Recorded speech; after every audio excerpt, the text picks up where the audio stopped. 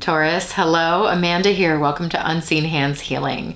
This is going to be your March shift reading. So for these monthly shift readings, we are looking at the shape you're shifting out of, the shape you're shifting into, and what that shape shift looks and feels like for you. So as I was meditating on your energy, I got this image of you as the bull. Powerful beast. I mean, like big old horns, fire in the eyes, bull. And the bullring was through your nose and you were being led by the bullring. You know how like because it's in that sensitive part of the nose of the bull, there's so many nerve endings there and it's really sensitive. It's painful if it's tugged.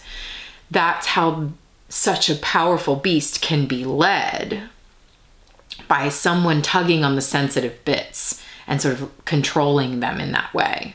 And so I'm wondering to what extent in your life right now you're being led by the bullring, you know, like you're being led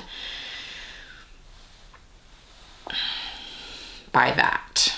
Your movement is being kind of controlled by another.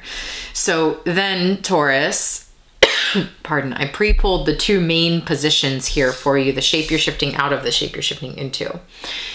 You are shifting out of the Nine of Cups, generosity, and into the Knight of Arrows or the Knight of Swords, which is the Hawk. What a shift, Taurus, from generosity to the Hawk. What I'm getting with this is like your part of your sensitive bits that people are using perhaps in your life, or circumstances or environments are using in your life to like control you or manipulate you or like lead you around. It's because of your generosity, you know, because you have this like naturally open, abundant, generous, emotionally generous spirit where like you want to listen to everybody's stuff and you want to be there for everyone and you want to support people in your life. It's like that's the exact part of you, the exact part of your nature that I think is kind of being used to control you at this point. And I might be speaking to an extreme version of that for some of you, and I might be speaking to like a less extreme version of that. Take it how it resonates for you. But it's like this is somehow it is a strength for you, but right now it's being used against you in some way to limit your movement or your freedom. Other people have the reins in the situation because of your generous nature. That's what I want to say. And the shift is you moving into Hawk mode, which is interesting because it's the Knight of Swords, which is like fast forward movement in the tarot, which to me implies freedom, you know, like, and swords element, pardon me, getting over a cough. Swords element speaks of mental thoughts, ideas, and the ways we communicate them. I think it's like you are working on knowing your truth so keenly. The hawk has this keen and sharp, precise vision. Knowing your truth so keenly that you're willing to fully go at full speed to pursue it. You know, it's like the hawk sits up on this branch to find its prey, and once it finds it, once it locks in, it dives with like speed and precision and nabs it up before that thing even knows what's coming. That's kind of the energy. You're moving into this energy of going after what you want, no holds barred, because you are aligned with your truth. Keen sight, you see, it's like you see the situation for what it is and you know how to break free from it. That's interesting. So let's pull some cards now. We're using the Wildwood Tarot, by the way. I didn't say that.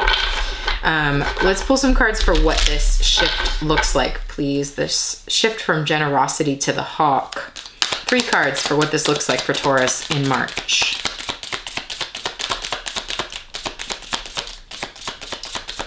It's like you're realizing what a fierce creature you are with the bird.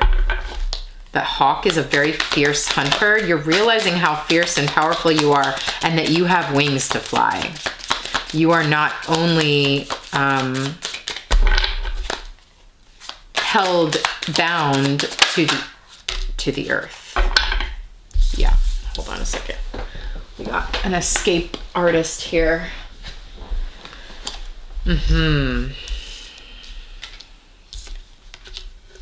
Yeah, in very simple story playing out here, Taurus.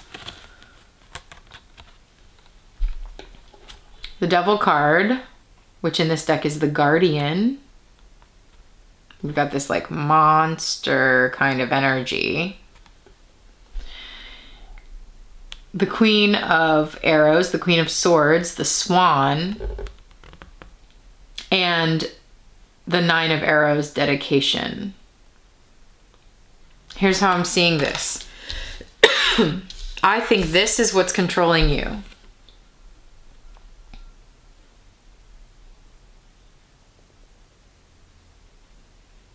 It's like there's two messages with this. There's some other energy in your atmosphere, a person or an environment or a group dynamic, something like that, that has power over you in some way.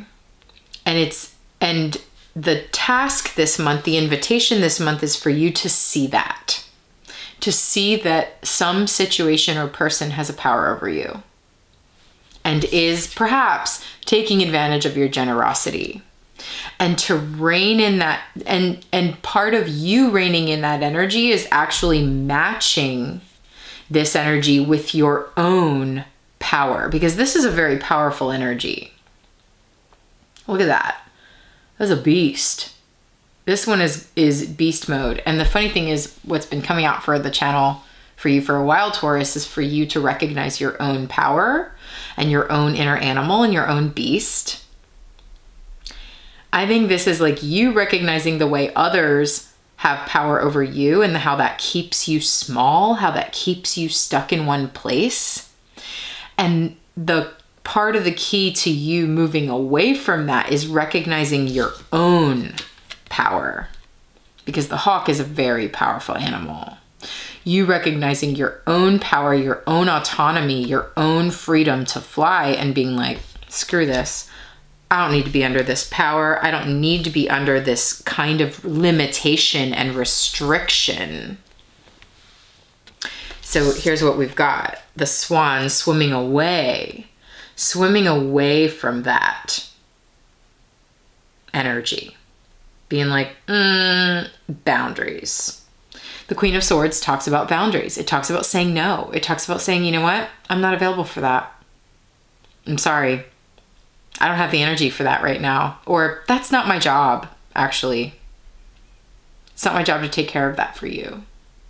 Things like that. Instead of going with this nature, this generosity in your nature, which might say, okay, sure, I can do that for you. Or like, yeah, no problem. I'll be your doormat again. You know, it's like, no. This is you recognizing that is how people have power over you, and that is how you, more importantly, that's how you stay small and restricted and stuck as a person.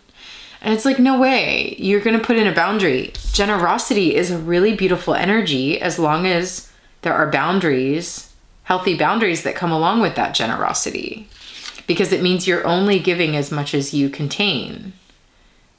And that giving is being replenished back to you. And if it's not, boundary. No thanks. I can't help you with that. Actually, I have needs. I need to move around. I'm feeling stuck here. I need to go. And so the swan swims off towards a focus and a dedication on yourself. This person has their eyes closed, very internally focused, very much, you know, working on the things they want to work on. Dedicating yourself to your passions, the things you care about, the things that are true for you. And that's this power combo that you're stepping into. And again, I want to stress that it's not that the generous nature that you possess is a bad thing. It's that perhaps in this situation, it's being taken advantage of.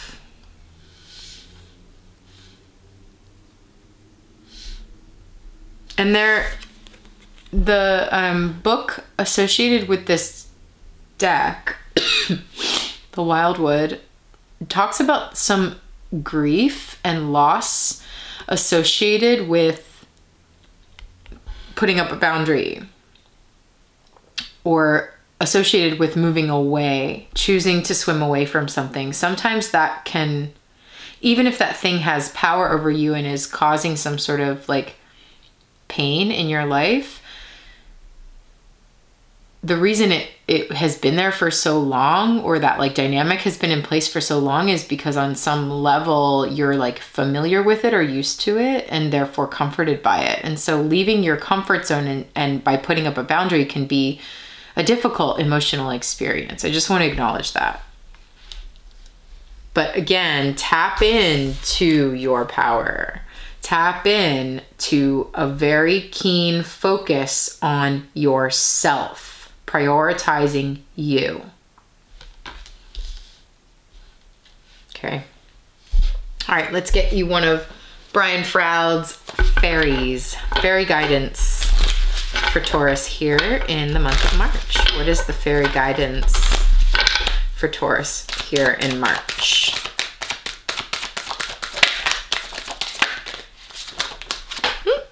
Aha, yeah. Great. The Spirit Dancer. I love this card.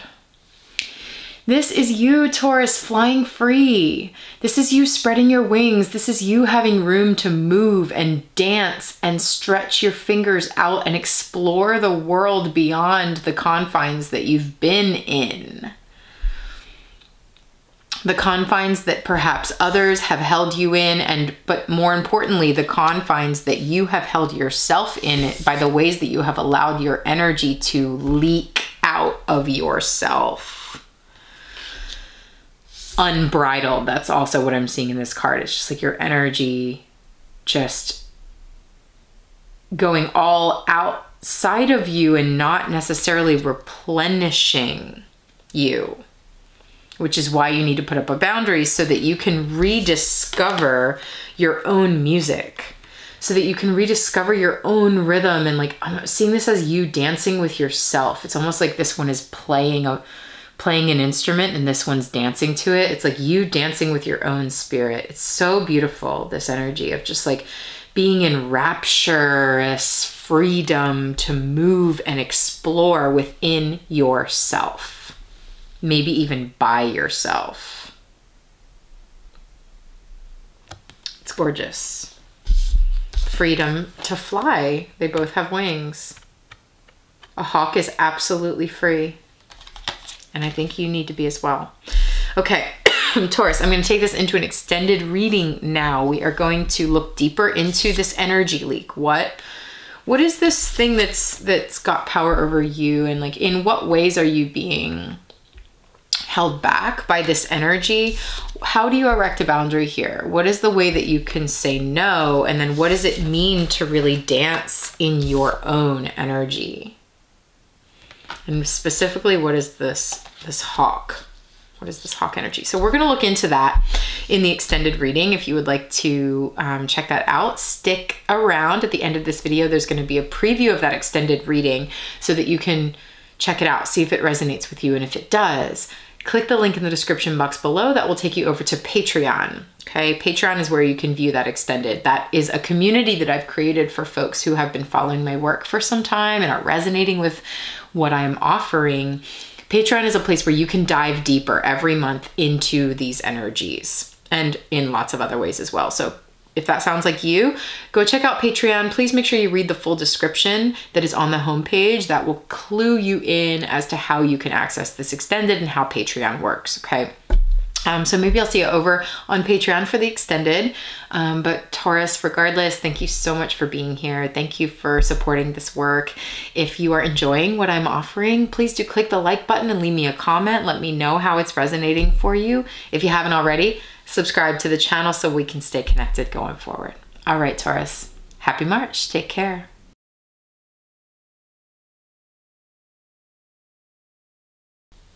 This might be a specific dynamic in your life, but it's really preying upon a belief structure that is in your mind that tells you that somehow, like, maybe you will be loved, accepted, never abandoned if you are constantly giving. The more I give of my energy, the more I will be loved. And that's a false belief system.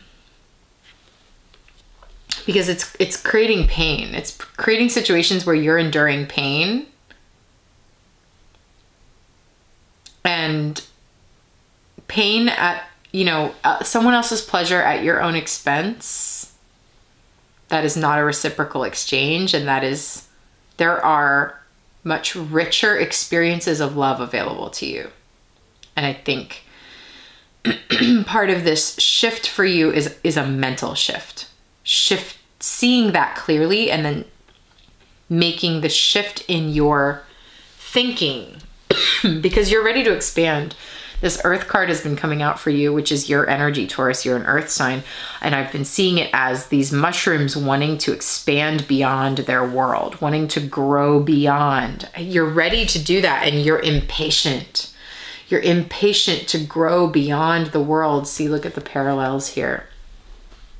You want to be bigger, go bigger, grow bigger than your current world. And really what this is saying is part of the pain that you're experiencing in not having the room and the freedom to do that has to do with your own mental structures and your own beliefs about what is possible for you.